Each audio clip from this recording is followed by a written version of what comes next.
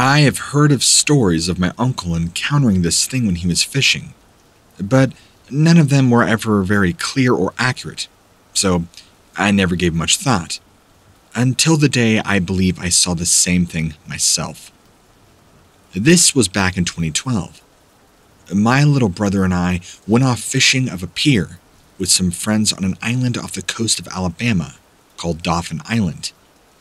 We didn't catch anything that day, so we decided to pack up early, right around noon, before anybody else had come down there yet, since leaving would be easier instead of having to deal with everybody around us.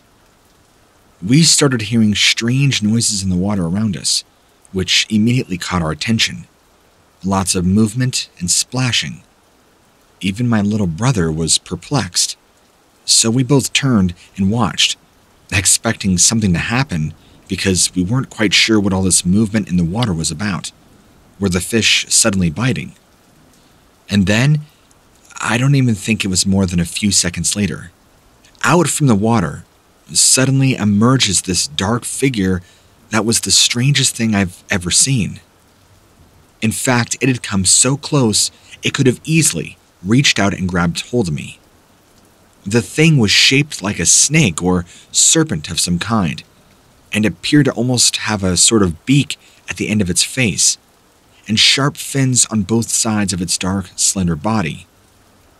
It stayed horizontal to the water's surface, as if swimming forward towards us, getting ready to strike, before disappearing back into the depths below, from which it came, without ever taking its glowing eyes off of us. We sat there in shock, waiting for about 5 minutes after, just to make sure that this thing wasn't going to come back. Well, I think it was more so from shock than anything else. I mean, it's not like we were wont to wait around for this thing. To this day, I don't know exactly what it is we saw out there in those waters. Yet, whatever it may have been, I know one thing for certain. I don't ever want to see it again.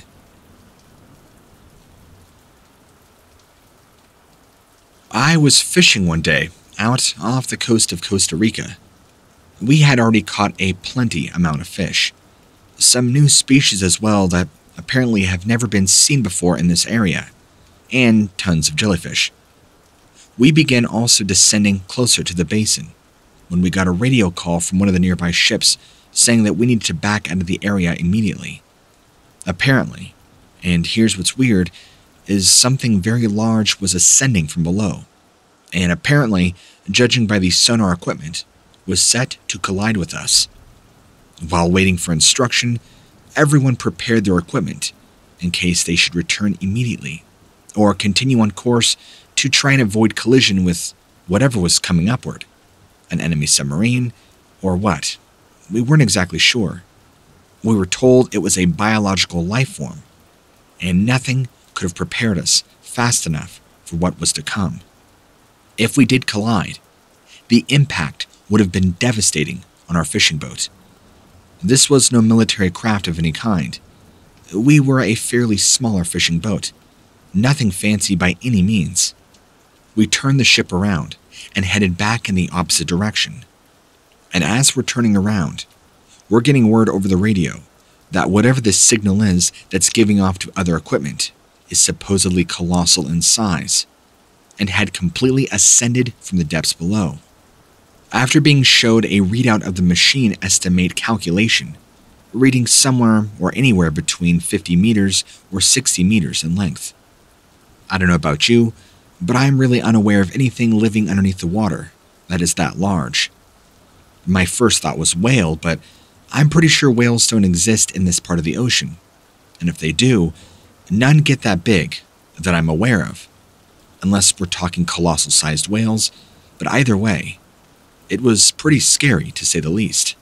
I'm pretty sure that on that day, we were bound to encounter something far beyond our imagination, something that only exists thousands of feet below the surface, something we probably didn't know exactly existed, nor would we may not want to. But I can tell you this, that since then, my fishing days have been far and few in between. I don't want to say that this experience directly contributed to that, but I would be lying if I said it didn't have a piece to play. The thought of being capsized out in the middle of the ocean by something large coming up to the surface is downright terrifying. In fact, everybody on board was scared out of their wits. I think we all avoided a huge tragedy, and a special thanks goes out to the boat nearby that warned us. It was late at night when I went out to do my last check on the net, before finally calling it a night. It had been yet another successful day of fishing. I was feeling pretty good about everything as I walked alongside the side of the boat. The sun had just begun to go down roughly about an hour ago, and there was still more than enough light for me to see clearly, at least what I needed to around the ship without needing any real artificial lighting on board. That's how large some of our fish were getting out here. Since we started setting up shop here 4 years ago, nothing has really changed about our fishing methods. Yet, the fish have been getting larger and larger, and more consistently better. I don't really know what to think about it anymore, other than the fact that we're going to need a much larger boat if we plan on doing this long term. As I was walking alongside the boat, something large came up into view ahead in the distance.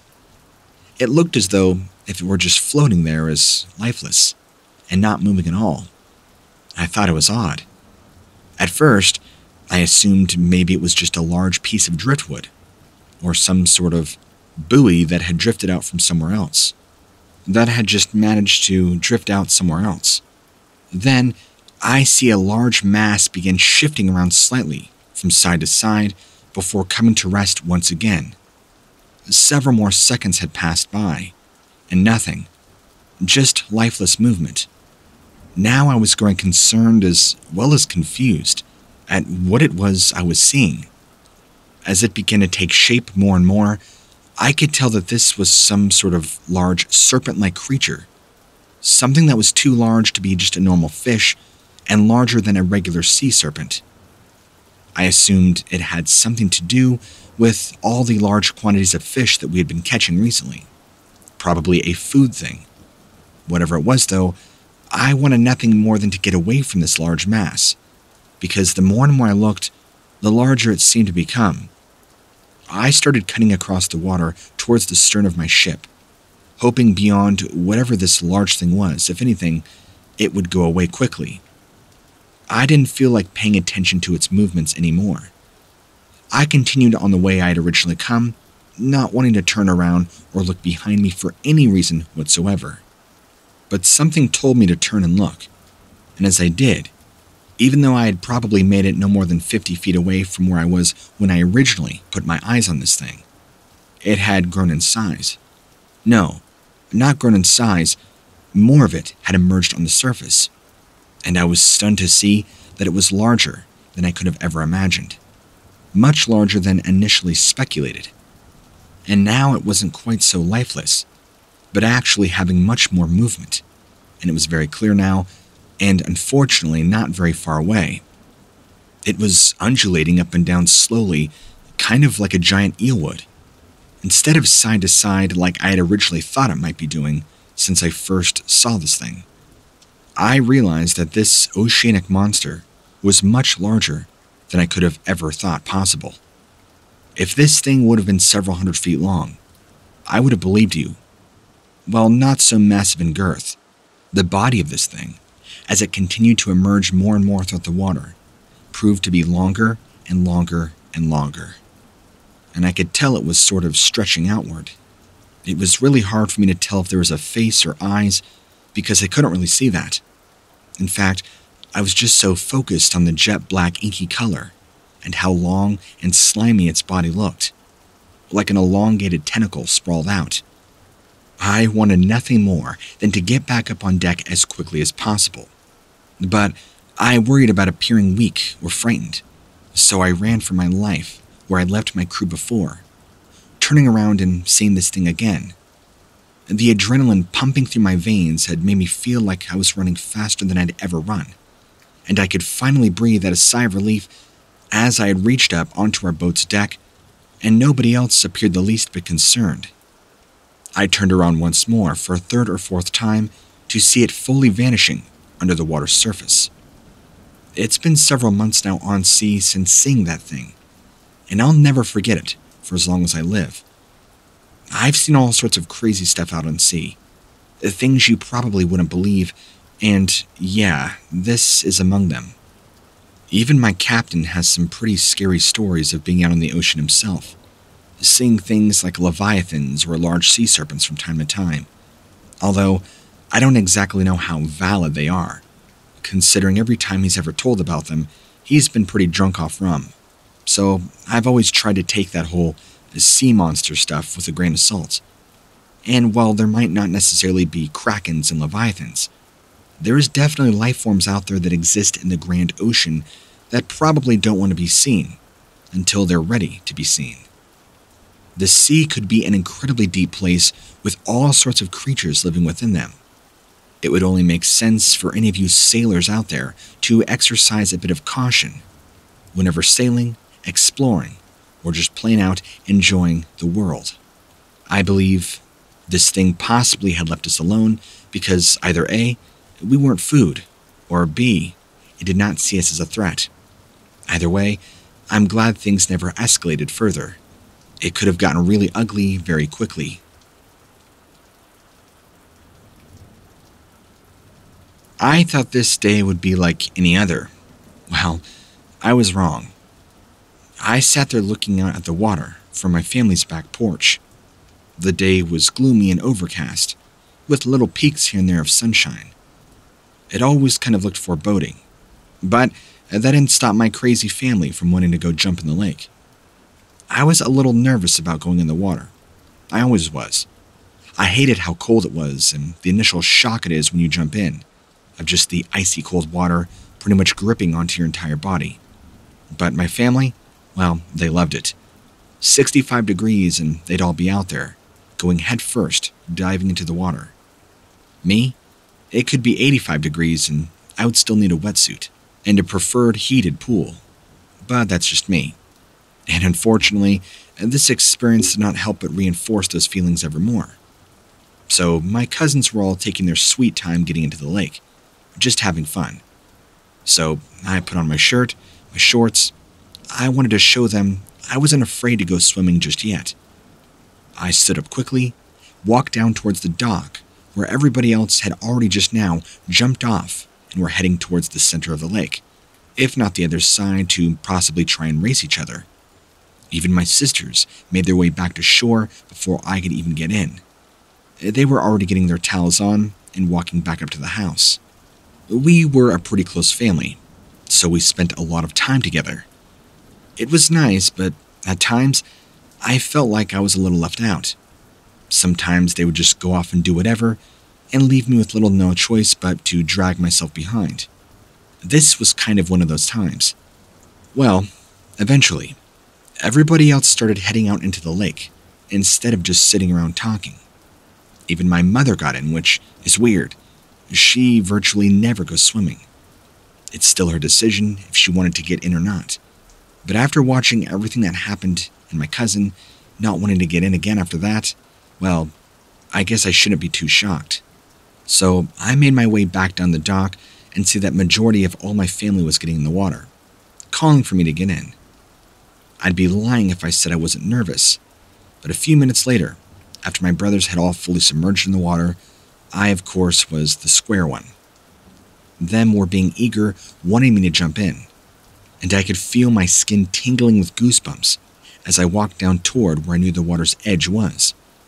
The wind at this point had begun picking up, and there was this unmistakable chill in the air that had not been there all morning. Everybody else seemed completely unaffected. I tried my best to ignore it. I made my way onto the dock, jumping off without any hesitation, and as soon as my feet hit the water, they were nearly numb from how cold it was. It felt like jumping into an ice bath. So as soon as I re-emerged, I swam out away from the dock, towards where everybody else was swimming around together. I didn't want to see anybody that was too scared to go even a few feet further. My family, ecstatic that I was now in the water, all decided they should have a race to the other side of the lake, and they did so, of course, leaving me behind. I was not the best swimmer in the world, Although I could swim fairly well, I felt like the rest of my family were all Olympic swimmers. According to their speed and stamina, that always blew me away. But just then in that moment, as I was probably about 50 to 60 feet away from the dock, I could feel something slithering underneath me. Something slimy, like seaweed brushing up against my legs. I kind of had an urge to grab onto something, to pull myself away, but there wasn't anything near me, since I was just treading open water at this point. And the feeling of dread grew inside me like wildfire as I swam further away from the dock, not wanting anybody to see how scared that I really was. For some reason, it kept drawing closer and closer until I could feel it all around my legs. This long, slimy thing wrapping tightly around, and making movement now impossible. Slightly panicking, I tried kicking at it, but I didn't feel like anything was really there. Squeezing so hard now, I could feel everything. That's when I full-on panicked. I tried to scream, but my voice locked up, no matter how hard I tried. It began to drag me underwater, and everything got darker the further I sank. The harder I fought against whatever this was dragging me down, the stronger its grip became around my legs, squeezing them tightly together like a snake or a python constricting its prey. What initially felt like slimy seaweed brushing up against my leg now felt like a tentacle of some sorts. Some sort of long, muscly arm holding against me, pulling me down. I continued to push upward, reaching towards the surface for what felt like forever. But I couldn't quite get there, no matter how hard I kicked or swam with all of my strength. So I decided that instead of panicking in that moment, I would do everything I could to fight back against this. My arms were now burning, but the more I reached for the surface, the closer it came to me. My whole body now was on fire with pain, and my lungs felt like they were going to explode from the inside out. I could not stop fighting against whatever was dragging me down, and I felt something brush up against my face now, and instinctively grabbed at it. It did nothing to slow this thing that had grabbed me in its clutches. Instead, I felt a branch or something that was drifting. That might help. And in that moment, I felt what can only be described as teeth sinking into my leg. Jaws, locking themselves around my thigh and pulling hard enough back. It nearly pulled me back down in the water. And for a split second, I took in a large gulp of air before being yanked down back under the surface. And of course, my family at this point were so far away from me, completely oblivious to what happened to me, they didn't hear or notice a thing at first. This thing, whatever it was, began to be wrapping around me even longer and tighter. Its body wrapping around mine several times over, before finally coming back towards its head to join with what looked like a fin sticking straight out of the top of it. The pressure inside my lungs were growing worse and worse, as whatever this thing was pulling me deeper into the abyss below us both. It would move in these modulating patterns of slowly releasing me and then gripping tighter, releasing me a little more, then gripping tighter. It's almost like it was reworking its muscles so it can get a tighter, stronger grip on me, all the while pulling me down, down, down.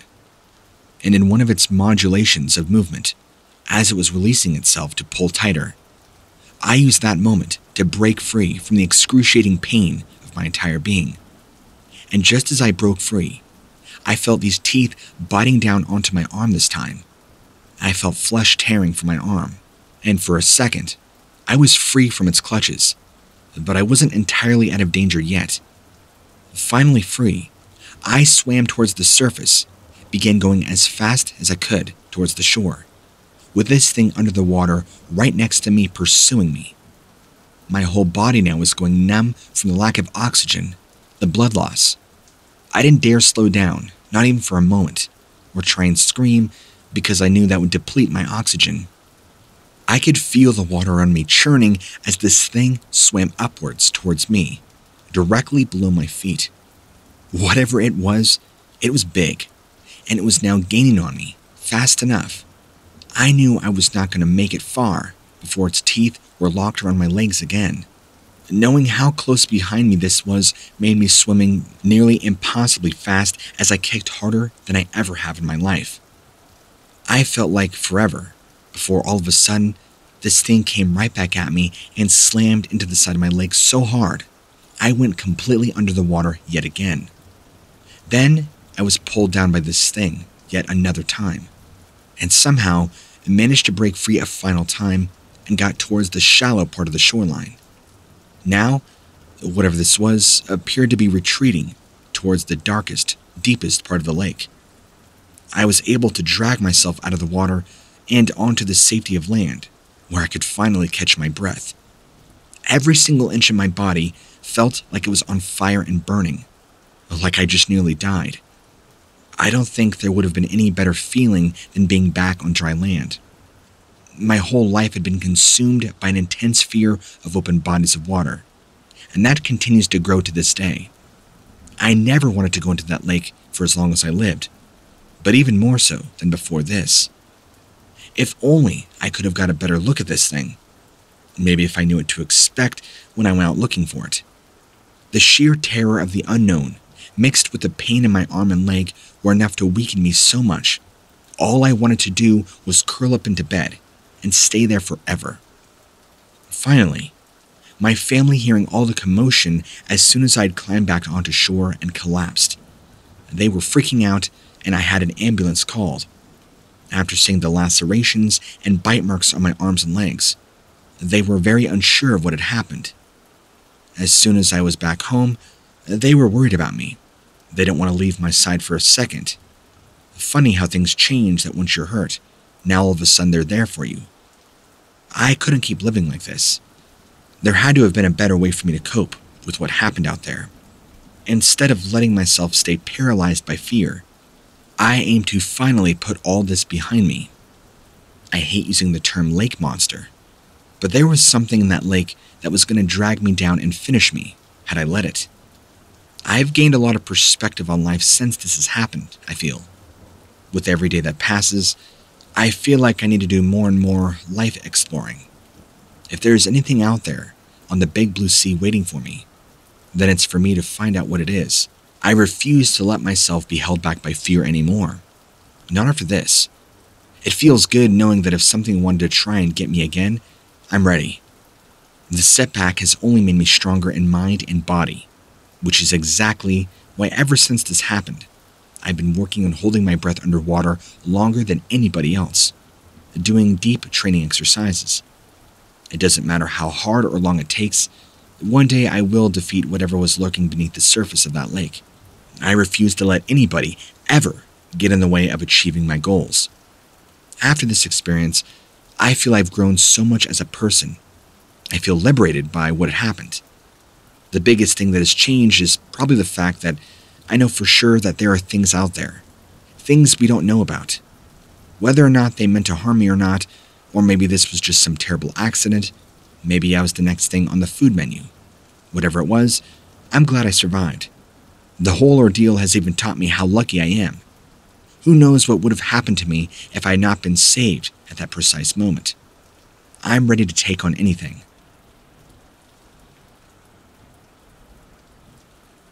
My friend and I had been diving already for a couple of hours. We decided to take a quick break. We found a cool little underwater cove that was lighted just at the mouth, below the water's surface. No visible openings at least, so it looked more like a little alcove. We wanted to explore more. We decided to dive down there and see if there was anything in this little alcove. My fear began to grow as we neared.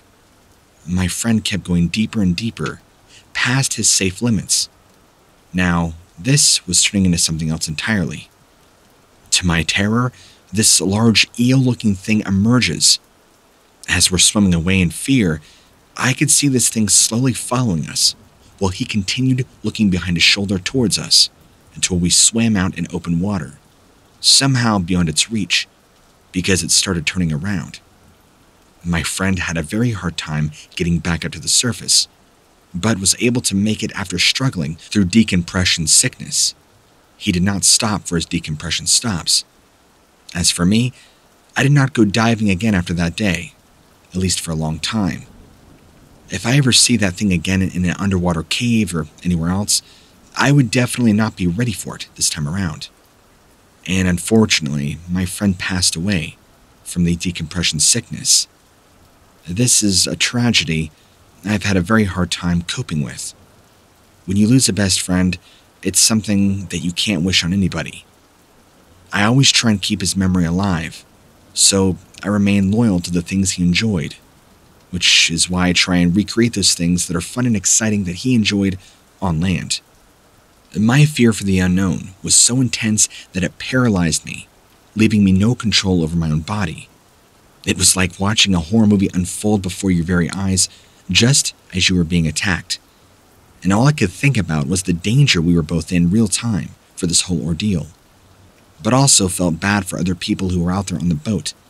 They had no idea what was about to happen next, along with thinking about how much worse it would have been if something actually got one of us instead of only part of us. And after everything was said and done, all I can really say is that I just wish we could have done more, and more of the time we had together.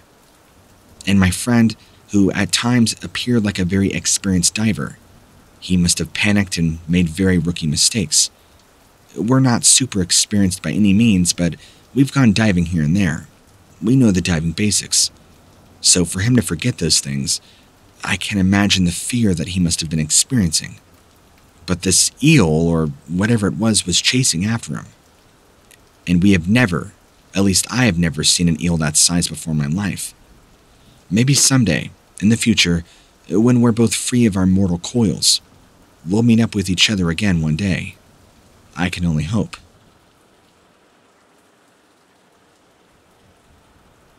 It was 2009, and we just had a very bad storm off of the coast.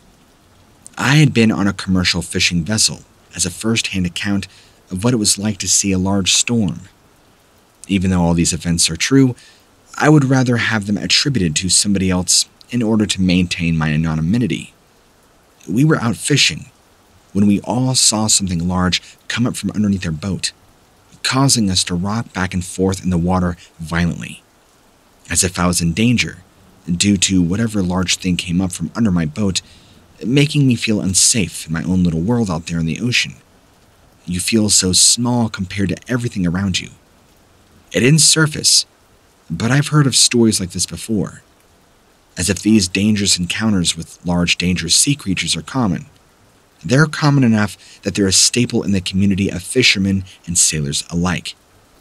I was also on a fishing vessel out at sea when we first saw it on our starboard side, coming up from the depths where it lived. As you can imagine, we were more concerned about being capsized or having our boat damaged by whatever this thing was that was approaching us. It was only visible, though, for a few seconds before finally disappearing back down into its underwater habitat. It looked long and serpent-like, as some have described them to be. I couldn't see what kind of skin those lines along its body were. I was too busy panicking and protecting myself from this sea creature. This is something that has been passed down throughout the generations of fishermen, based on their stories and legends. But keep in mind that this is only a fraction of all the crazy stories and tales you'll hear people talk about. I'm only now willing to share this with the world in order to try and save other sailors, fishermen, and ocean lovers alike. As if these dangerous encounters with large sea creatures are common enough. I don't want anybody else to have to go out there and go through this. I mean, life is precious, especially when you're so far away from land, it's hard to see shore, always reminding you you're that far away from home.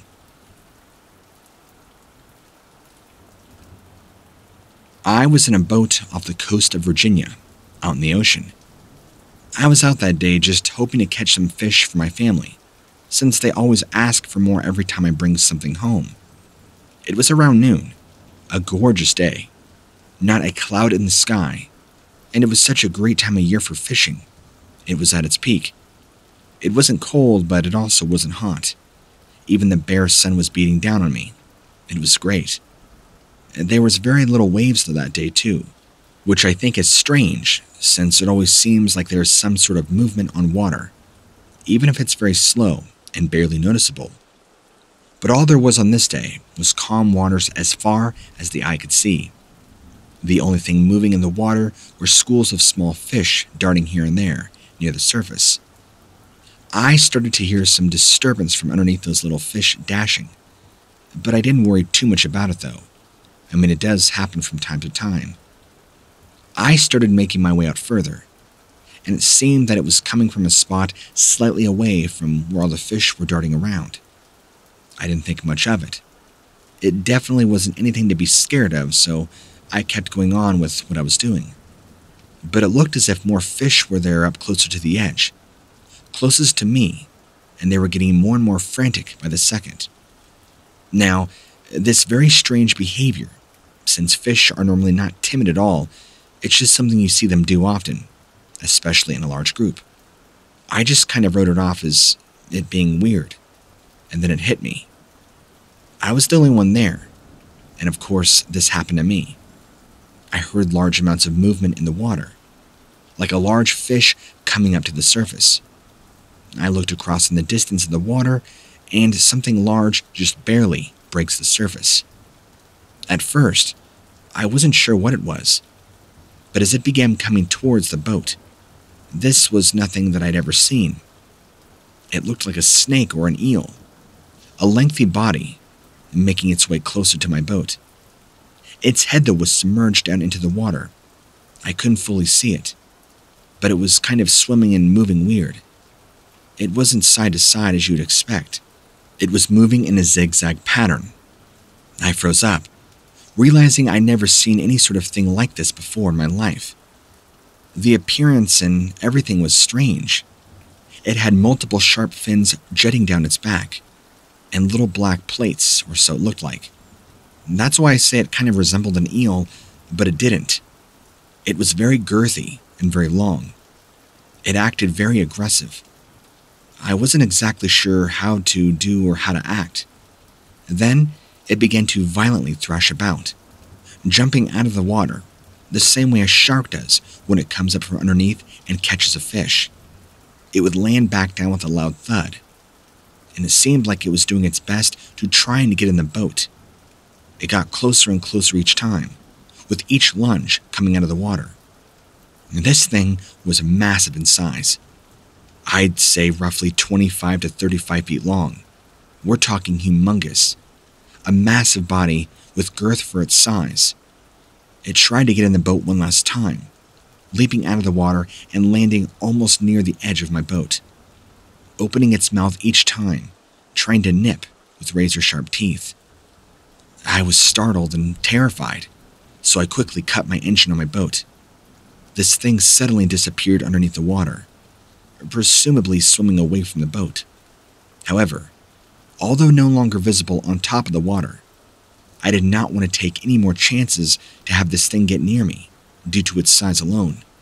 We're talking about a large aquatic predator here, and let me just reinstate to you, this thing was easily over 30 feet, and this is why it threw me off first seeing it.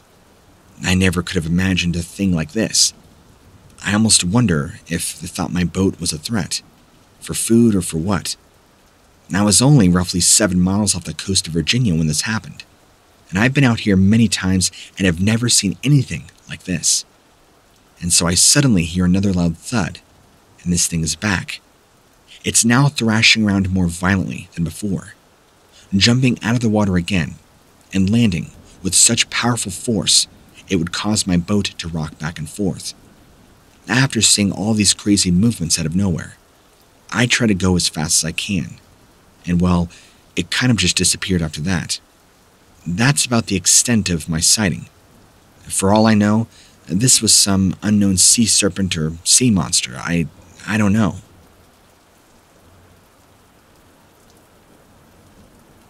My grandfather and I were going fishing on a lake outside Modesto, California.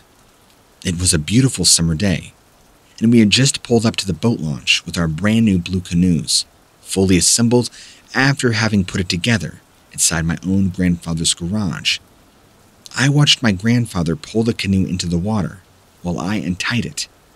We both jumped in and got settled. We were sitting on opposite ends of the boat, with our fishing poles in hand, when he finally decided it was time to get fishing. It didn't take long before we realized how hungry we were, after not just having any breakfast or lunch. So, we decided to finally have a quick break for a bite to eat. My grandfather had brought some freshly cut fruit, pineapples and strawberries. The two of us sat there and quietly enjoyed our snacks, while just taking in the beautiful surrounding of the lake, taking notice of its rather deserted state, even though it was a very busy Saturday elsewhere. There appeared to be no other boats on the lake. Very rare. After a break of about 30 or so minutes, we both got back into our spots in the canoe and decided to try some fishing again. This time, I had my hook in the water, and I could feel something nibbling at it right away. My grandpa was no doubt watching me as well because his line wasn't long behind mine when he finally had a tug on his end. Our excitement builded and crescendoed as we realized we were catching fish, and before too much longer, we each reeled up 2 decent-sized bass. They weren't massive, but definitely large enough to eat and enjoy. Nothing to scoff at for sure. We continued to fish like this for a while longer. After about an hour or so of catching these fish with no end in sight, my grandfather tried something a little bit different. It was another hour and a half before my grandfather began to pull up his fishing rod, and I watched as he reeled in faster than usual. This had me ready for anything, but what happened next only made the hair on the back of my neck stand up like never before. I heard him shout out, "Holy hell!" as his arm strained from a solid tugging force coming from underneath the water's surface, turning our day into something much more interesting. My first thought was that he must have hooked a massive catfish, which would have been incredible considering how big these fish are. He began to pull up on his fishing rod with all his might. No doubt the fish he hooked was a lot stronger than him. I watched as my grandfather started to struggle from trying too hard, and at that moment, I decided to stop admiring the view around me, jumping into action. I thought it would be best for me to move closer to where this tug-of-war was going down, so I could try and help him if needed. I pushed myself over towards where he was struggling. When I got close enough, I saw what he had hooked, a massive fish that looked like a shark that was pulling with all his might.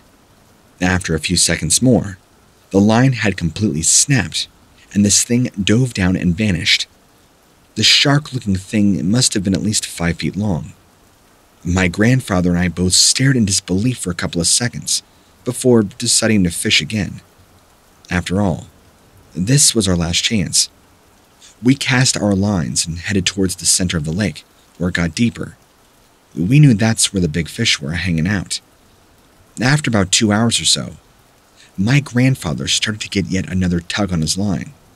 He reeled it in faster than usual once more. This time, I wanted to be ready just in case something happened.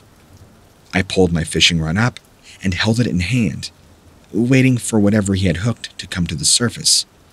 It must have been another massive fish, because as I watched my grandfather begin to strain again from pulling so hard, the line nearly snapping once more. But this time, there was yet another tug at my grandpa's end of the line. Whoever was on the other side of this thing was not done yet. And what happened next is something that will forever be burned in my memory. I saw what appeared to be a shark-like face emerging just below the water. The way it moved seemed unearthly, the way its head emerged and the way its body followed after. It was much more massive than I could imagine, at least 10 feet long, grayish skin, and almost kind of having scales. It wasn't a shark, but it was shark-like. It also had a wide flat nose and 2 small eyes, a mouth full of sharp teeth that were more jagged teeth. They looked broken and disgusting. I could tell that whatever this was, it wasn't going to let go any time soon. I jumped into action yet again, and I moved over in an attempt to help without hesitation. This thing dove under the water, and I knew we had to get back to shore. So we quickly grabbed our oars and began going as fast as we could towards the shoreline. I don't know what that thing was or what kind of shark it could have been, or maybe a fish, but I hope it will not return. I can tell you that one thing for sure is my grandfather and I will probably avoid that lake next time, but at least we got some killer bass.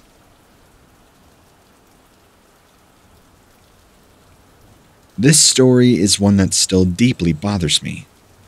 The way the water moved strangely that morning, like something was rippling through it. The sky an eerie yellow color, like the sun wasn't bright enough to light up the whole scene. But there were no clouds in sight. No sign of any oncoming storms or bad weather. We were supposed to be here for another hour at least. But I swear, something was off about this whole place. Even when we began moving again. Everything just seemed wrong somehow. At first, there didn't appear to be anything wrong. We had been seeing tons of strange fish lately, since coming from our normal fishing spots around the Alaskan coast, even all the way down to Cali. The government has been sending us all over the coast. We sounded the depth and checked our readings. It said that we were shallow, but too shallow to be where we were apparently. We shrugged it off. We've had faulty equipment reading before, and sometimes if you don't let it recalibrate itself, it can cause temporary issues like this one. So we continued with our work, catching a few more fish than usual, which is good because they won't be able to hide from us at these depths, until Evan caught something of concern on his line.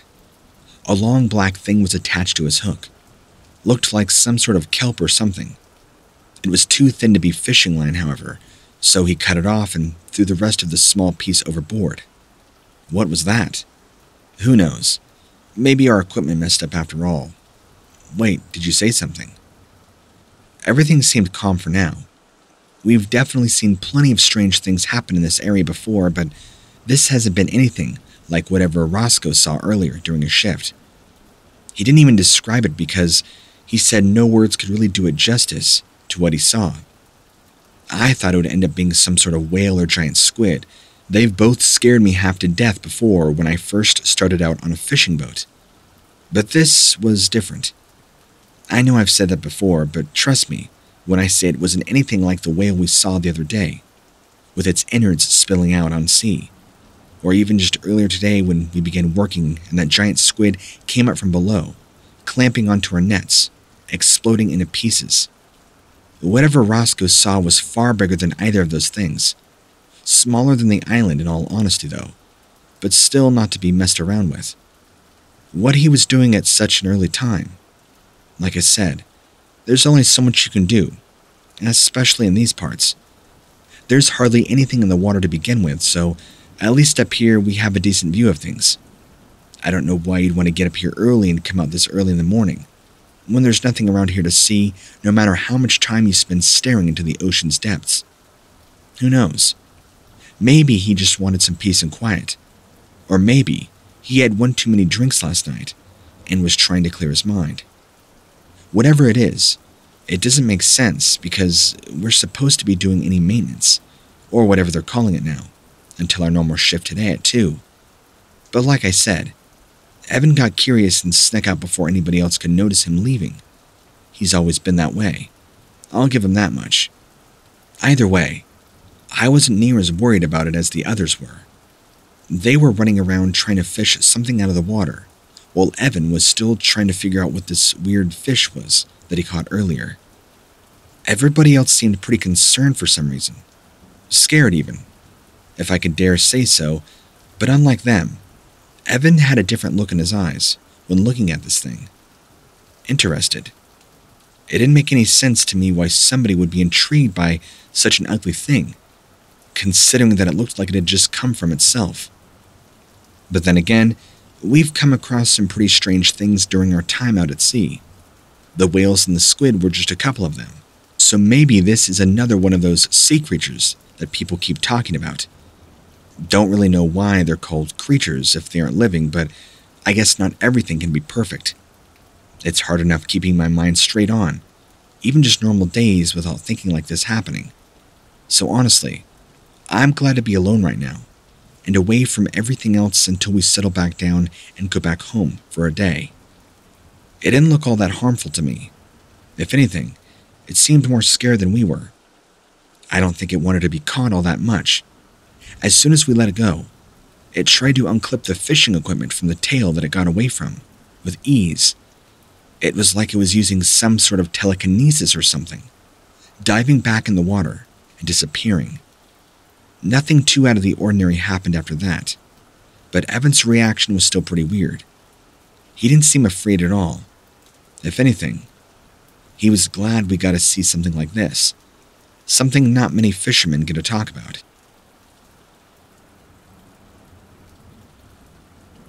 Commercial fishing boat life is not as glamorous as many sailors make it out to be.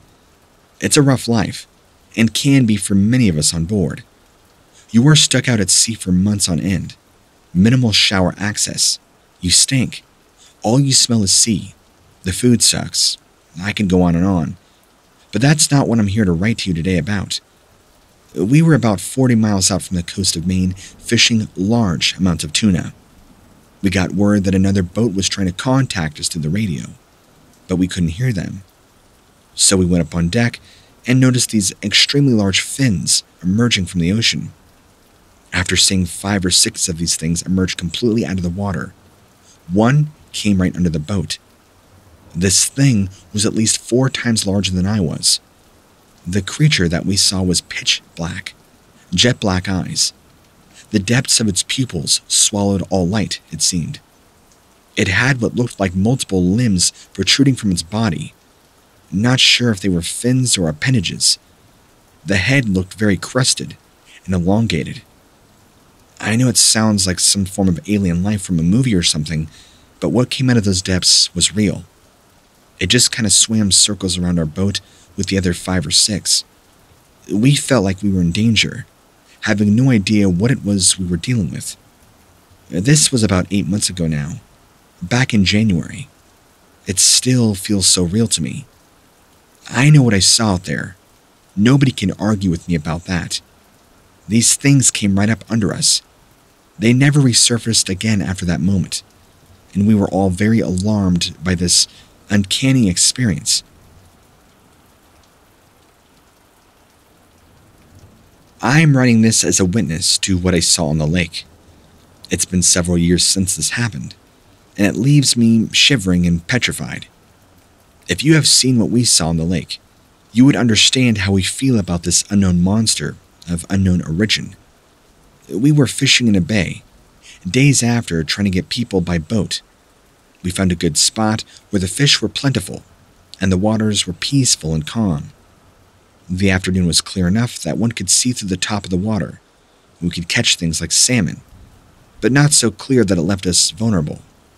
The shadows were still deep and unknown. I remember my good friend Joe going frantic on the boat, making those little noises that only a panicked man can make as he tried to pull up a particularly heavy fish, but it got stuck in the engine. I turned around and saw what appeared to be tentacles stuck in the rudder, but this wasn't from an octopus.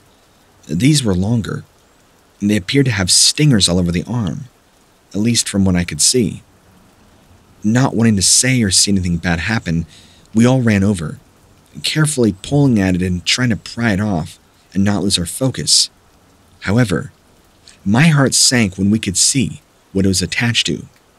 Its face, gill slits and dark eyes, its whole head covered in this dark purple-like shape. Nothing like we knew of any fish before us. We tried to think what would have happened here, and how this thing's tentacle got caught up in the rudder. My sister, who was with us, Kelly, didn't seem too convinced that this thing was actually living, since she claimed that there were no records of any kind of fish like this ever existing, and freshwater octopi did not exist. But yet, I tried to convince her, this thing is right here in front of us. Hundreds of teeth, but you could tell it was stuck in the rudder, trying rapidly to break free.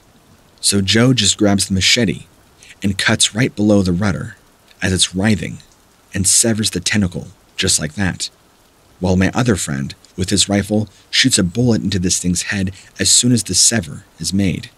This thing writhes and squirms and disappears further into the depths. We get the engine started and the rudder's going, spitting off all the blood and gunk and tissue that was tightly wrapped around the rudder before. How this thing got its arm stuck in our rudder, or how that happened, we have no idea. But all we know is that this was some sort of freaky mutated octopi-looking thing. Hopefully, it's now dead.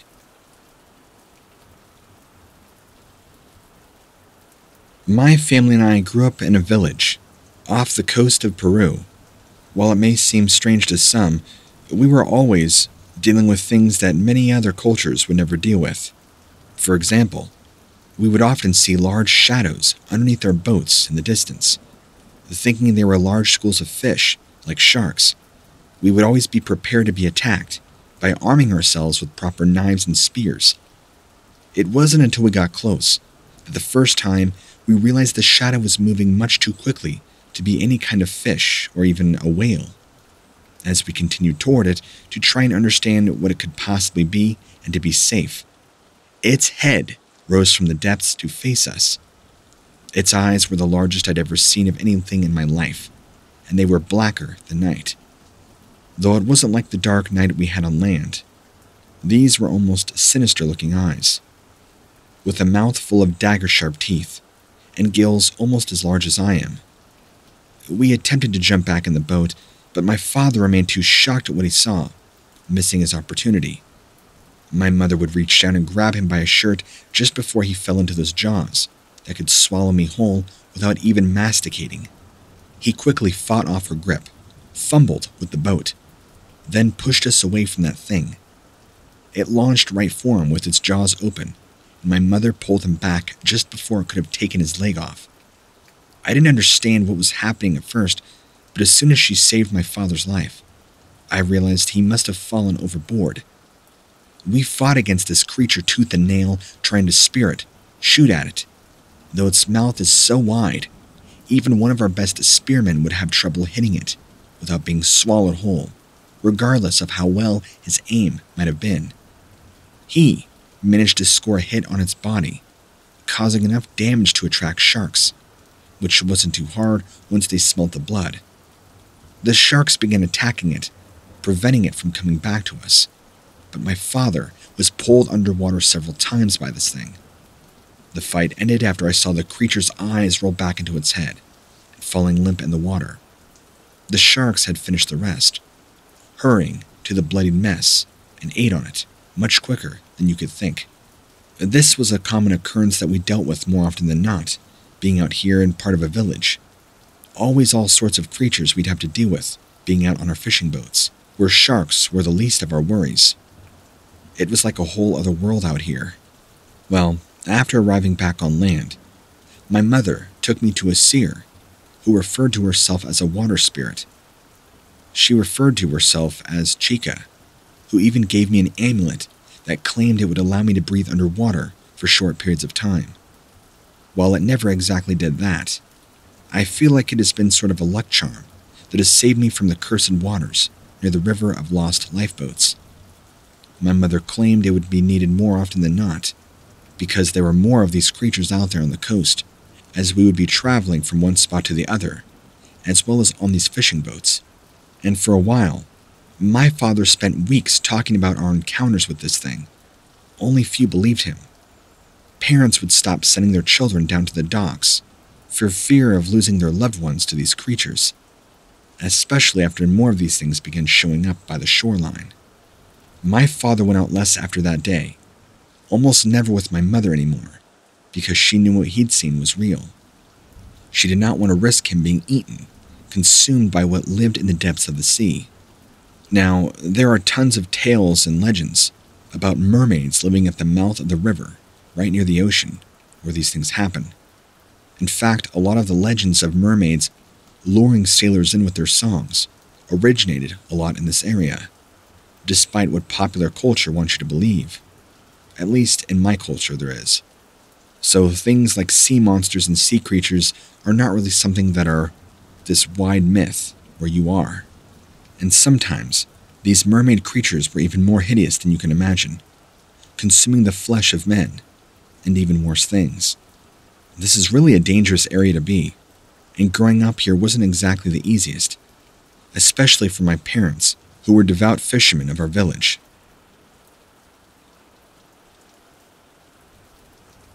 I'm a marine biologist, stationed off the coast of West Africa. We've been having a disturbing amount of whales washing up on shore this past year, completely eaten by an extremely large predator of exponential size. We're not sure what exactly is causing this. Even the local fishermen have been saying it's the kraken, a sea monster. We were on a routine long-range aerial scouting patrol, cruising at about 2,000 to 3,000 feet. I was only the biologist along at this moment, and had a couple of hours before we were scheduled to return back to base. The co-pilot spotted something large in the water ahead of us. He brought us down for me to take a look, since, I'm good with stuff like that. I couldn't believe what I was seeing. It wasn't an average-sized whale, but one that had to have been easily 60 meters long. Of course, it's a rough estimate, but you could tell by the size alone, this creature was gargantuan. In fact, it had to have been a species that had been extinct for thousands of years. We circled around this massive creature that was on the surface. It was alive, and it moved surprisingly quick for something so bulky, but at least it didn't seem aggressive. The co-pilot brought the small craft back up to our cruising altitude and then reported what I just saw to base command before flying back into port, as we were both expected to be back there soon anyway. The following week, we flew over to where I last saw it to try and find if there were other whales nearby, and if this one could possibly be studied more and found. While the weeks after, we scoured and we scoured, and we tried to find it again, but we never did. The thing that really bothers me the most about all this is if there are whales that are that size, that must mean that there are things that feast on said whales, and predators much, much larger.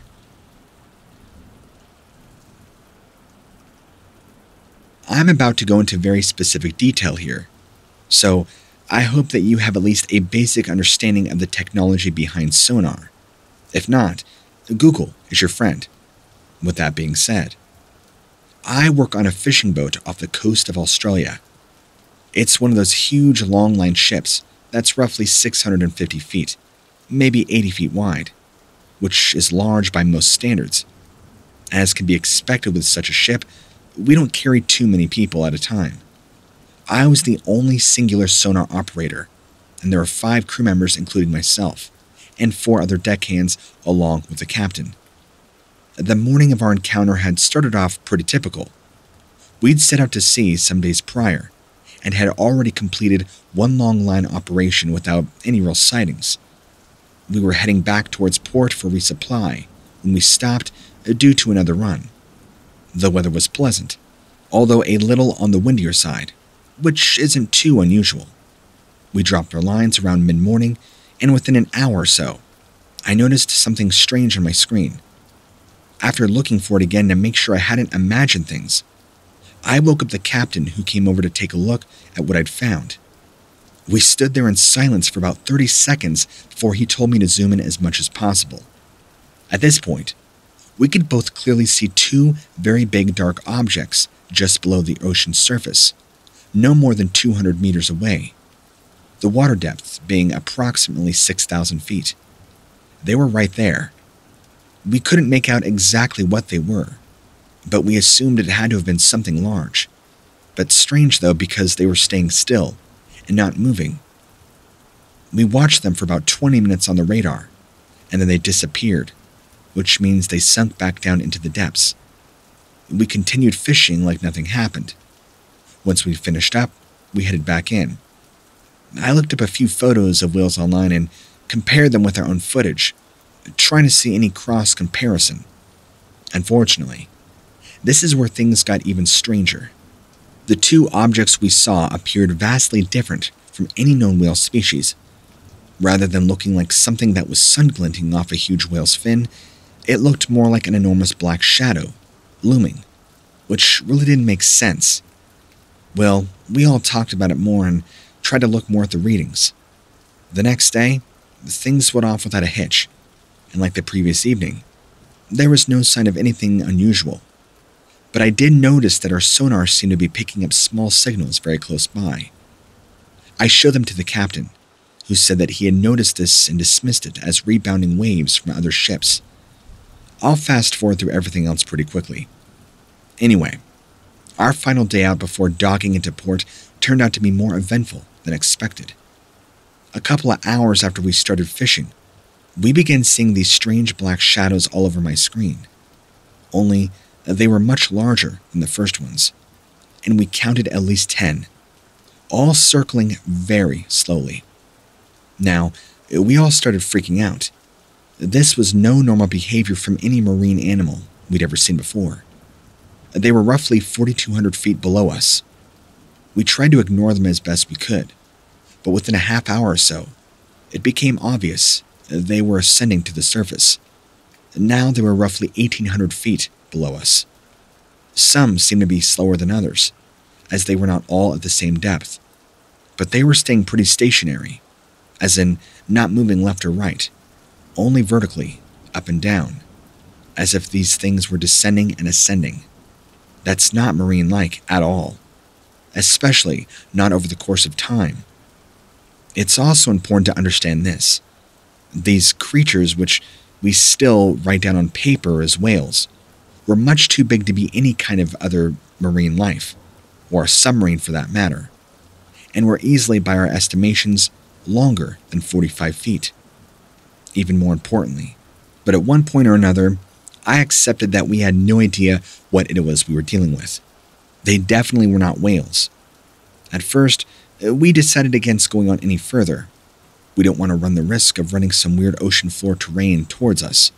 It's safe to assume that we thought there's no way that we should continue to fish in these unknown waters, not while there are these things underneath us circling. That was probably the scariest part of the whole thing. Just knowing that these things could easily come up if they wanted to, and do knows what to our ship. These things that were incredibly large. Again, these were bio-lifeforms, not submarines, judging by the signals they gave off. I'm still trying to figure out what it could have been. There was a lot of discussion on board when we decided to continue going back. It would be too dangerous if we went further, so we figured it would be best to turn around and head back to shore. We did not bother assembling another search party in hopes of finding a new spot. Well, this was our last day out anyway. I don't really have anything else to add, so I'll try and answer any questions any of you have. No, none of us got too close with our camera or sonar equipment. But there's no way I think really any of us wanted to, not with knowing what it could have been. I've heard of some weird stuff happening out here at the sea, but not like this.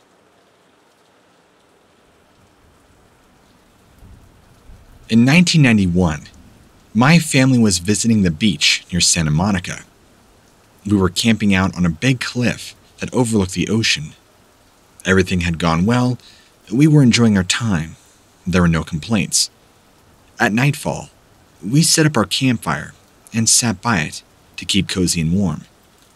It was during this time that I noticed something off in the distance through my binoculars, since I'm really into marine life.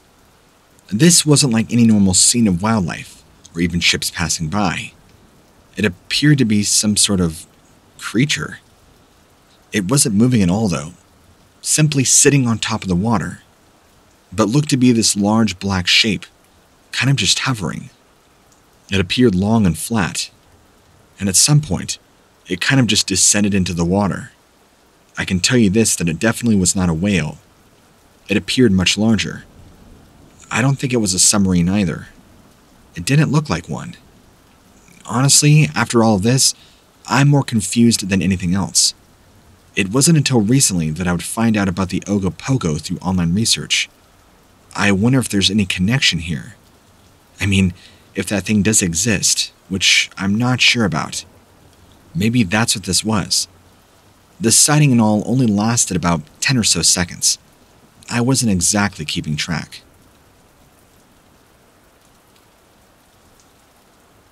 The year was right around 1989, in the summer. My cousins and I were hanging out at my grandparents' house. We always had this old broken down boat in the backyard that never worked. One day, we decided to drag it into the lake, since we lived right on Lake Erie, and just to see if it would float. And of course it didn't. It sat there all summer long with all of us trying to mess around with it, trying to get it to work again. Finally, one evening, after everybody else was asleep, I, being a dumb teenager, snuck out of my room, dragging the boat across the water, just to see if I could maybe get it to go. I don't know why I thought this. As I descended deeper into the water, I was probably about waist deep or so, and this huge creature came right out of the water, with a long neck that almost kind of had a white line going down beneath it. It turned and looked at me, and then resubmerged. I was in complete shock and immediately threw the boat, running back up to shore, sitting there, half soaking wet from the waist down, unsure of what just happened. To this day, I really have no idea what it was. Could have been a plesiosaur, could have been the Loch Ness Monster, I don't know. I ran back inside, changed my clothes and cleaned up before anybody could ever notice, although they did ask me while the boat was dingling right around the shoreline the next day, instead of being pulled up on the land.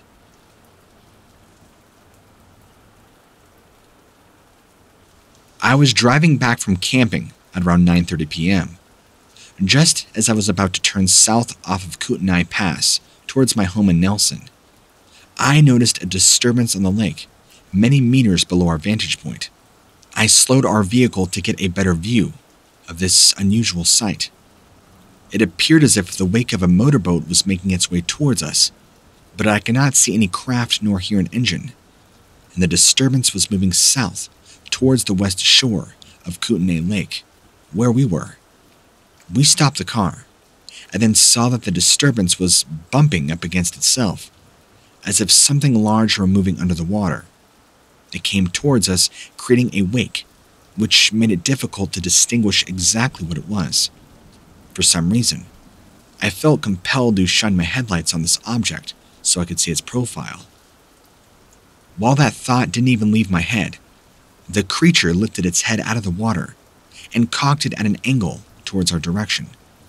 My wife screamed, and the intensity of the moonlight made this creature's scales glow a silver-green color, which almost kind of shimmered, as if there were diamonds embedded within them. This only lasted maybe 3 or 4 seconds before submerging, creating a loud whooshing noise as it dove. And I froze for what seemed like an eternity, but was likely only seconds before punching the gas and speeding home. I can assure you that a vehicle going 80 kilometers per hour goes a lot faster than a normal speed does.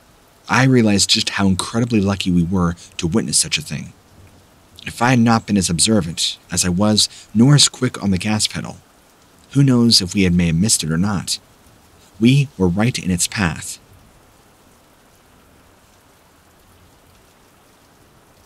Well, my wife, son, and myself were on a boat heading east. I was looking out at the lake when something rose up out of the water, shaking its head. This aquatic animal was at most 20 to 30 feet from the shoreline. It had a head kind of like a sea lion, or maybe a snake, roughly a foot long. Black, shiny, scaly skin, probably, I'd say no more than 12 feet in length total, its body. But it moved swiftly, without any sign of a tail or movement in the body. I assumed there was much more body and tail below the water surface. It looked like a sea monster if you've ever seen one, kind of like an oarfish, except an oarfish has a dorsal fin down its back. This had nothing, going vertically from its midsection to indicate any kind of fin or any sort of fish-like qualities. It seemed more mammal-like than anything else. Its movements were also unusual. This was the strangest thing I've ever seen. It came up out of the water about 6 feet, and there was no splash or real ripple. It seemed to be breathing really heavily when it broke the surface, but after that, nothing. There was also a small boat, roughly 100 feet in front of us at this moment. The captain turned his head just in time to see our petrified eyes as we pointed towards what had just shown itself. He slowed down his engines to clear way for the vessel. We kept our eyes locked on it until it submerged back in the dark waters below, never to be seen again by us or who knows who else. There was others that had witnessed this as well.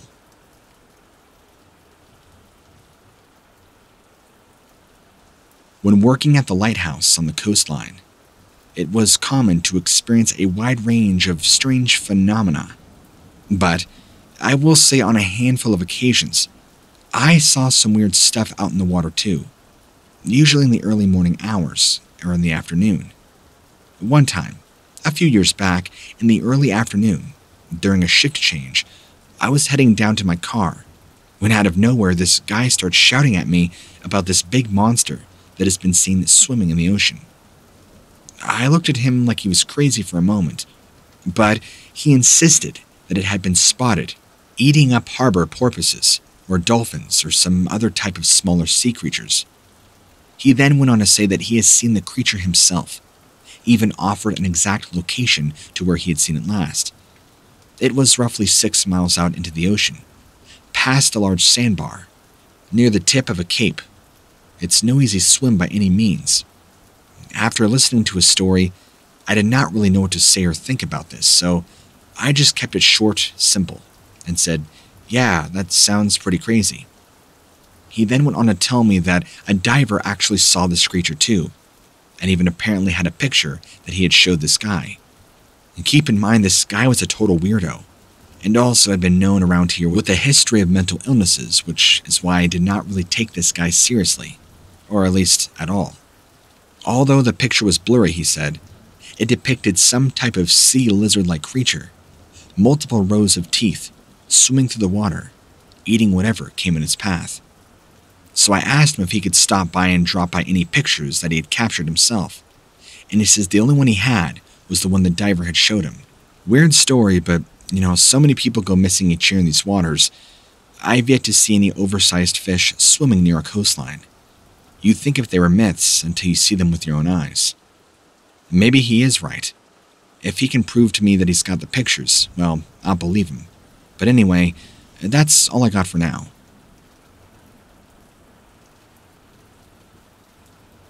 One time, when I was practicing scuba diving, I was out at sea, and there was something unusual. I had just plowed straight into the water when it happened.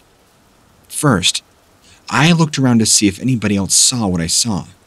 It all happened so quickly. I thought maybe somebody else did. But as soon as this animal hit the surface of the water, almost immediately, another one mimicked it right after. Then they both dove back down under the water for probably no more than 10 minutes. They came back up multiple times within 5 feet of us, making these high-pitched chirping sounds, similar to dolphins but not quite like them. They were much higher in pitch. These were very small, probably only about 3 feet long. They seemed to have very powerful propulsions. The strongest part of this is that one of them seemed to have no eyes, just a large skull protruding out of its head where the eye should be. I don't think they were baby whales. I guess they could have been, but they appeared to be more human-like. As strange as that sound. Immediately, we all became very concerned, having no idea what these were. After they disappeared, my partner and I began asking questions. Did we just encounter 2 baby whales, or what were these? They were kind of like baby porpoises, but different. They looked different, and they sounded different. And we didn't get the impression they were infants. And they were also white. I haven't really shared my encounter with anybody else because, I feel like people won't take me seriously, even though I'm a very experienced diver. This all happened right there. I saw it plain as day, and so did my partner. This is why I'm making this report. It also seemed like the best thing to do. At least there are people here who go out on boat rides and sometimes know that there's no such thing as baby whales here.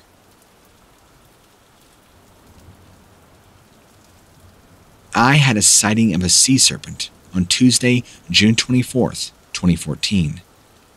I was at the swimming area in Peachland, next to the private marina, with my wife. We were just about to go for a swim when I saw something that resembled a large fin emerge from the water. It appeared to be about 3 feet tall, dark gray in color and vertical.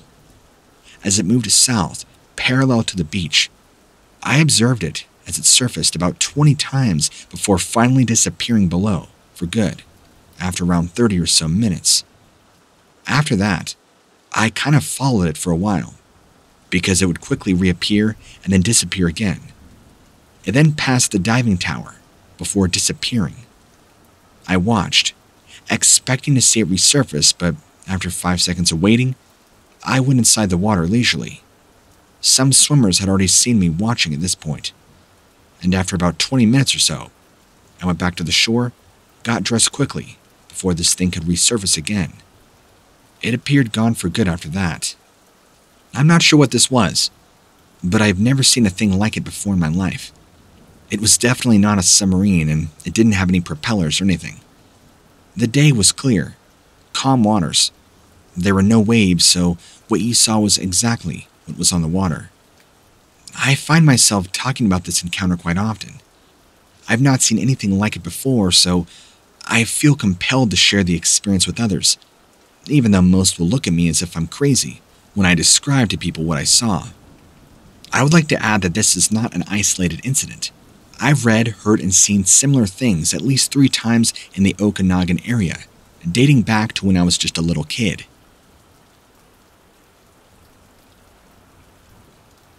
Fishing off the coast is always fun. You always seem guaranteed to find something good. This day, however, I saw something completely different that I can't be too sure what it is. Let me explain. The waves were roughly 5 to 7 feet high, and it appeared to be a long way out, at least 100 meters away from land. I saw something large surface, but wasn't sure what to make of it, so I just kept my distance and watched closely.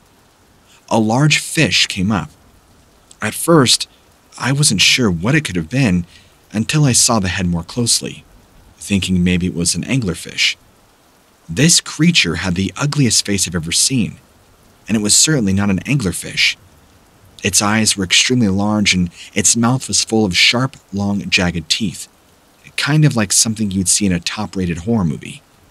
The sighting only lasted for roughly 5 seconds before it went under again, but that was more than enough for me to be afraid and to step back onto shore. Well, afraid is an understatement. It really did scare me. I've never seen quite anything like it in my life. It is a clear day. There wasn't much time before high tide, so I don't think I was going to be able to get into whatever it was out there. But you better believe I'm not fishing within 50 kilometers of this place anytime soon.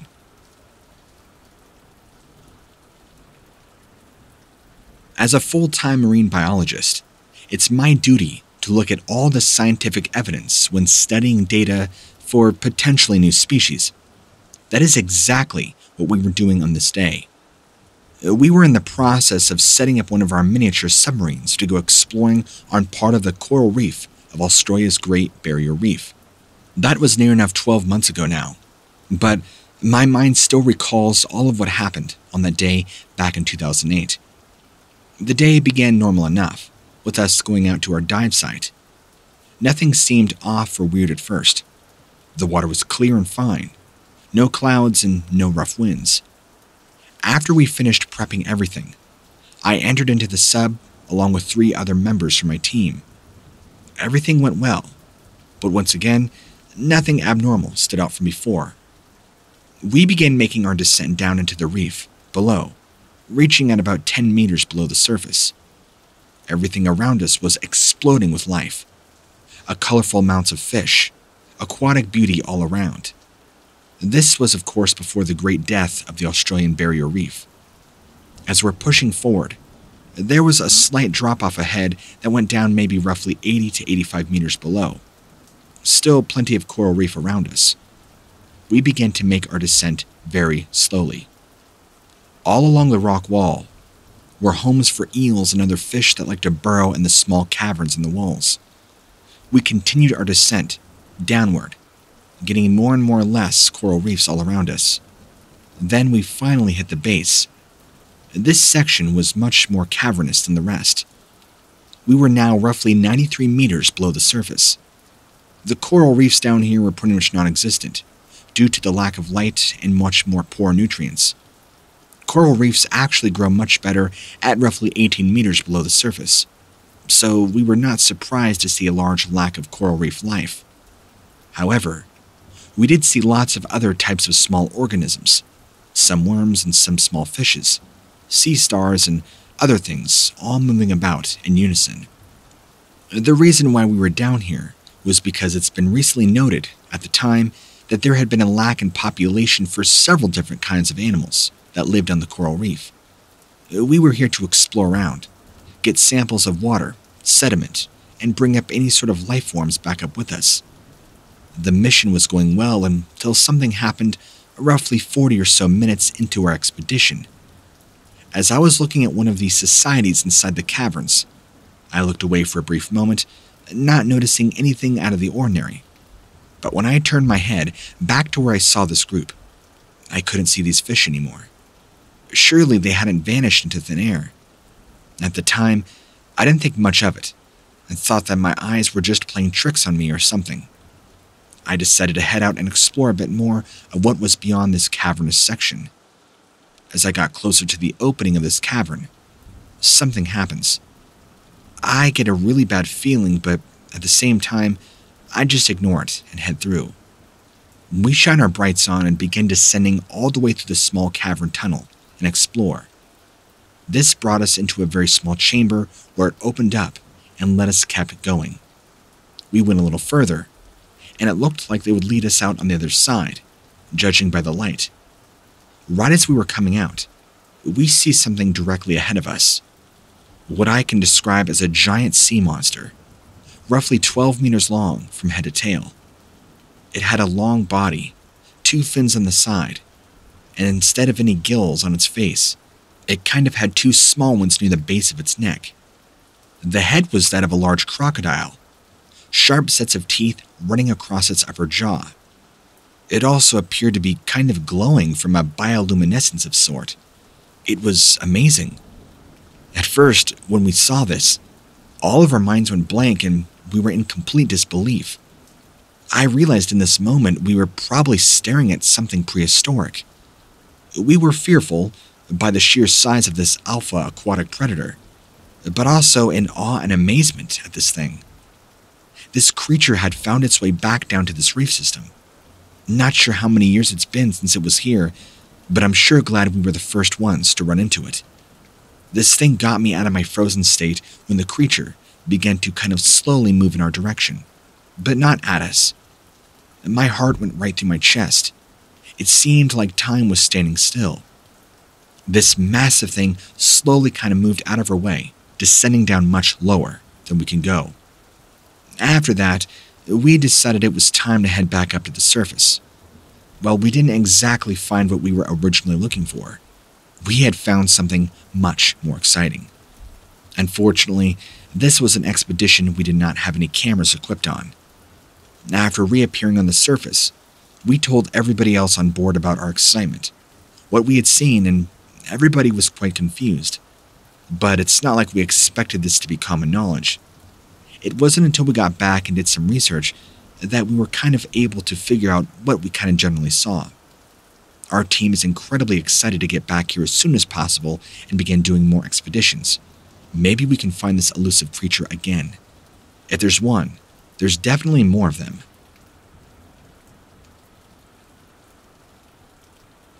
My brother and I have grown up together and we love to swim.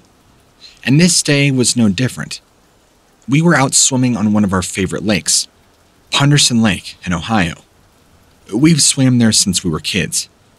Even though it's been years since I'd last seen him, when he texted me asking to get together to swim, I didn't hesitate. It was already August, so the water was warm, but we've always loved swimming in lakes.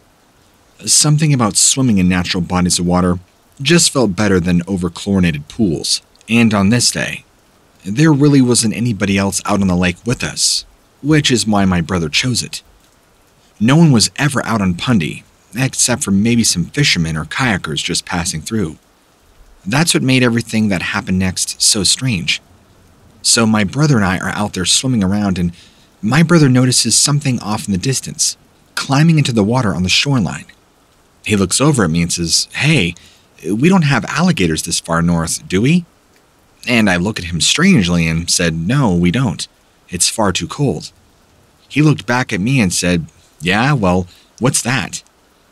I looked back at where he was kind of pointing to, and with my own two eyes, this large dark green shape that resembled some sort of crocodilian creature descending into the water.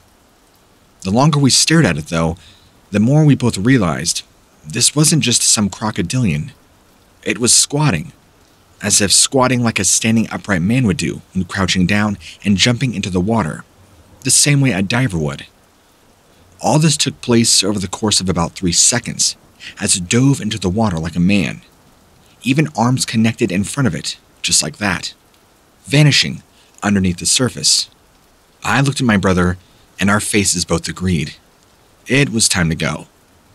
We swam back to the shore as fast as we could, not wasting a second.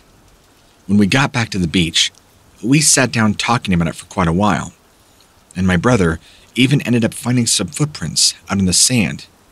They were like large crocodilian prints, but larger than our own feet. Determined to get some more proof, we wanted to try and follow them, but ultimately decided it probably wasn't a good idea. The feet prints just disappeared into the woods. And looking back, there's no way I don't think any of us were going to follow those and see where those led. I know what I saw, and my brother saw it too.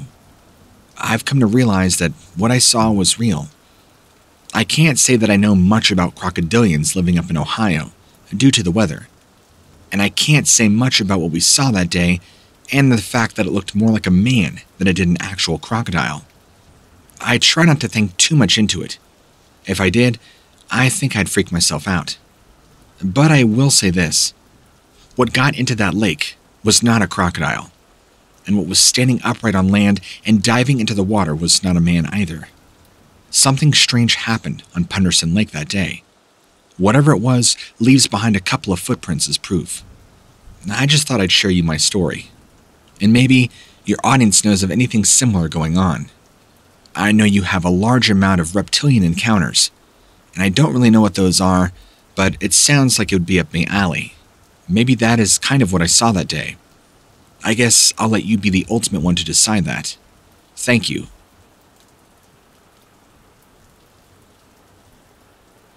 My grandparents saw something terrifying while swimming out on the lake one day. It was the summer of 1990, just before my grandfather had died of a massive stroke. I can't remember what day it was, but I always tend to think of it as a Monday. It's when the big TV channels have new episodes on all their schedules. My grandparents had taken me with them to their cabin at this lake. They always go to it. This is only about an hour drive from our house. They also brought me there for 2 weeks every summer after school, until roughly I turned 18. This particular year, someday, around 4 to 5 p.m., it starts raining heavily all of a sudden. So my grandfather decides to take me to the dock. It's elevated, and we could see the lake very well. The water is darkish, almost a black-brown color. I always remembered it because it was so unique compared to the other lakes. My grandpa takes his cigarette and lighter out of his pockets, lies down on the planks of the wood, holding an umbrella over himself with one hand while he smokes silently. We both grew up in a small town surrounding this lake, and my grandparents have lived out there for like 50 years already at this point. So he pretty much was friends with and knew everybody around there fast. He started talking about how much fun it must be living there year-round instead of just like the summer. It was right when the rain stopped and the clouds began parting. I can't remember whether it was all of a sudden or in stages, but the blue sky slowly became visible again through the big dark clouds. And before long, you could now see clear patches of blue between the really thick dark clouds. The water was still mirror-like, even though it had rained for quite a while. Grandpa began his usual small talk after that, asking me who my friends at school were and who I was closest with. We didn't really have the chance to socialize with other kids growing up. We'd always want to spend our time with each other. And by the time I had gotten in high school, I became friends with a few people who also really enjoyed hanging out at my place. They didn't have any siblings either, and no friends of their own. We all shared similar interests, so it was easy. Now, the sun had hid behind some thin clouds for a second, when it came back out after a minute or two. Grandpa began pointing in the water. He said that I don't have to worry about going to school tomorrow. He felt like something wasn't right today, and that maybe, just maybe, we should go home. He then asked me a very strange question, if I saw something in the water, but without looking in that direction because I didn't want to look stupid if I saw nothing. He told me he was going to go take a quick swim before we left. I said I should probably go inside the cabin. It was kind of a colder day. I went into the cabin after that, but just as Grandpa was about to leave the dock, he turned around and said I should come out here again. Whatever it was that we saw before had returned. I looked down at the water from the cabin's deck. I couldn't see anything.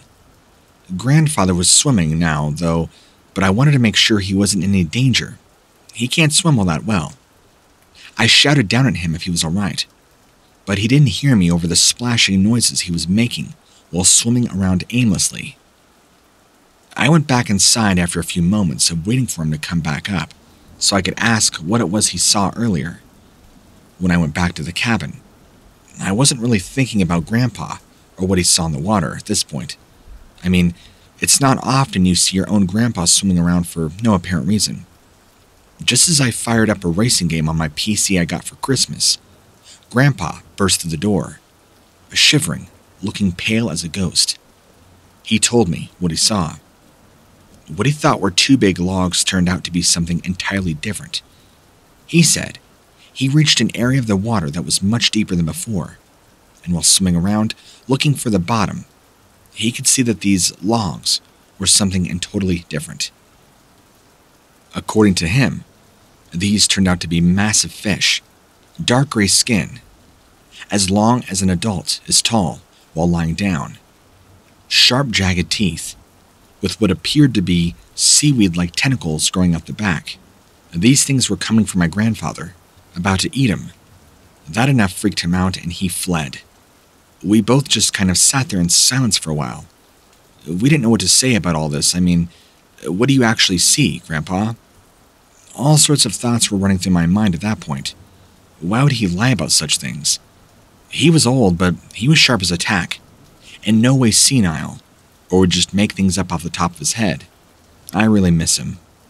Anyway, that's my story. Mariah. My best friend and I were on a dive boat off the coast of Mexico. Vibrant blue water, corals and marine life of all kinds. Very beautiful. We've been diving for days, exploring caves and all sorts of amazing holes in the earth. This particular day, we decided to dive at a cavern site much deeper than the other dives. We descended down into this large cavern opening, approximately 30 feet under the surface. The hole was large and circular, with a small drop-off point where you could swim deeper and straight. I was closer to the drop-off, hovering near my buddy who stayed at 30 feet. I looked around and saw nothing unusual until I turned to face forward again. The moment I turned, and there it was, seeing this unknown creature darting back and forth in front of me, swimming parallel to the ground with its large body, keeping it upright so it could swim. This was the most impressive thing I'd ever seen in my life. I couldn't believe what I was seeing. It looked prehistoric with its long dorsal fin. It made me think of a plesiosaur when you see that type of fin. What revolutionized everything for me was, after this experience, the fact that we were just 30 feet below the surface, nowhere near or barely deep enough to be this animal's habitat. Its movements were so fluid. It kind of reminded me of a cobra, with the way its head was swaying up and down and side to side. It was so elegant to watch. I watched her for about 2 minutes before deciding that I wish I could photograph this thing. So, I swam straight up with my friend to the surface, told the boat captain what I had just seen.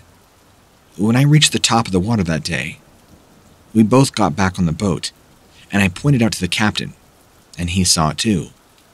We could see this thing, coming up closer to the surface but still staying underneath, and it swam right alongside the boat, its head still swaying up and down, like a cobra.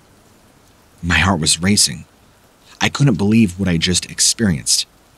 And a few days later, I was able to obtain a sketch of this creature made by an experienced local fisherman on a boat. This is not a fake or a hoax.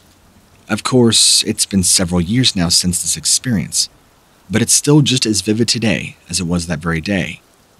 I have not been able to find very much information on the web regarding this strange creature, so writing this has been a way for me to share my experience, hopefully bring awareness to those who may not know what it is.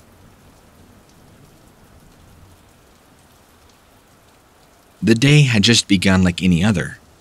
I had awakened and remembered to turn my alarm off before venturing out on a boat, leaving for scuba diving practice. The sun was beginning its ascent. It would be another hot, sunny day in Florida. I had prepared for this day ahead of time. I carefully inspected my equipment to see if everything was in working order. All that needed fixing or maintaining were tended to correctly. Before venturing out on the ocean, I made sure to have a small breakfast at home.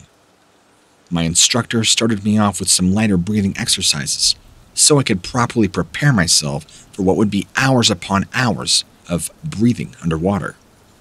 As the morning progressed, we went through more advanced techniques, using our diving gear while being submerged underwater. Eventually, it reached noon, and the sun now began to beat down on us harder than before. The bright light above becoming brighter by the minute as it stayed high up in the sky without any clouds in sight. This meant there were no shadows in the sight, which meant it would be easy to become disorientated when diving at deeper depths, or so I've been told. The water was calm as little waves gently caressed the hull of our ship, moving us closer to whatever destination the ocean had in mind. As we drew near to where we were practicing, all divers began placing their gear on their backs. Once everybody was ready, they jumped into the ocean, following one another and down into the depths below. I had to stay back for a second at the surface, looking around to see if I can sight something unusual. But the ocean was calm and beautiful, with underwater flora and fauna sprawled across its vast seabed. We began practicing how to maneuver our way through debris on the ocean floor, while not being spotted. As we were diving further down into the deep, I felt as though something up above us was watching our every move. My breathing became very erratic and shallow, so I began letting out short gasps of air quickly, resulting in me panicking. Suddenly, without my warning, my breathing apparatus stopped functioning, not allowing me to take in oxygen at all. In my panic, my breathing apparatus had become partially stuck on part of a rock that I was next to. I tugged and pulled, until it finally came free. But now I could hardly move as one of my flippers became stuck on something buried beneath the sand below me, and I was really panicking. It was at this point that I could feel a pair of eyes watching me from down below in the black abyss. I began moving again, only to be stopped once more by another object coming in contact with my equipment, this time nearly immobilizing my whole body, forcing me to struggle helplessly against the water currents. As much as I tried, all attempts seemed futile as I kept getting tangled up in unseen debris right below the surface. Just when things could not get any worse, I noticed a figure slowly making its way closer to me from the dark, and the deep abyss sprawled out everywhere around me. My heart is racing. Panic sets in once more. My eyes are quickly scanning the depths below as this figure continues to close in on my position. And then, it reaches onto me, or what feels like it reaches on. I could not believe what I saw right before my eyes. An extremely large, octopus-looking creature, but gigantic. Beady black eyes, just staring right at me. And before I knew it, I could feel its tentacles slithering up through the water towards my leg, one after the other, gripping, simultaneously shaking me, holding onto me, trying to pull me down. I could only watch on helplessly as this thing held me still with its tentacles, and I watched yet another one of the same kind approach. A spear shot down and scared both of them away. It was my diving instructor. He was up on the boat. He had a spear gun and he had aimed it right near me to try and scare these things away. Long story short, I made my way back up to the surface very quickly, breaking free and stupidly ignoring my decompression stops, making it to the surface in a very short amount of time. You bet I got very sick. I'm actually very lucky to be alive. I almost died, and not from the octopus, but from the decompression stops, or lack thereof. Whatever those things that came into contact with me, they were unlike anything I'd ever seen before. Nobody else, including my instructor, mentioned it. He just told me I needed to be more careful and not be such a newbie